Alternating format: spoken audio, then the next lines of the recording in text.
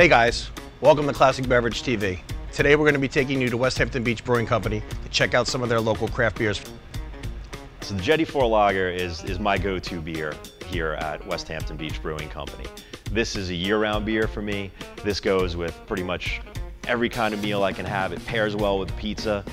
I particularly like it with spicy foods. It kind of balances it, mellows it out. Medium body to it. It's a Vienna Style, so we do use German malts, almost like a hybrid in some sense, where we use a Pacific Coast hop, so it does have a few kind of Pilsner qualities to it. When someone comes in, no matter what style of beer that they're looking for, this seems to be the one that appeases their palate the most. So if we're talking about, like a West Coast style IPA, they have a IBU, or the International Bitterness Unit, often over 100. Our own Hurricane IPA has an IBU of 105. But when you go into something like this, we actually have an IBU of 12.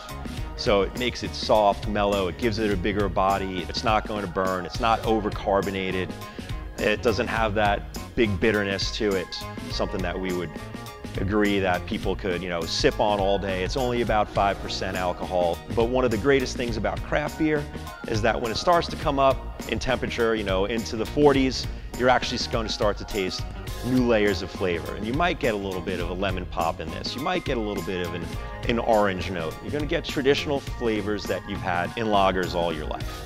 The name is derived from a local surf spot, Jetty 4, in Westhampton.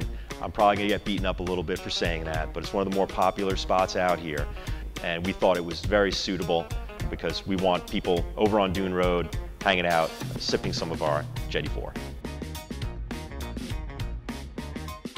Thanks guys for checking out Classic Beverage TV. Come on down and purchase some Westhampton Beach Brewing Company's fine craft beer.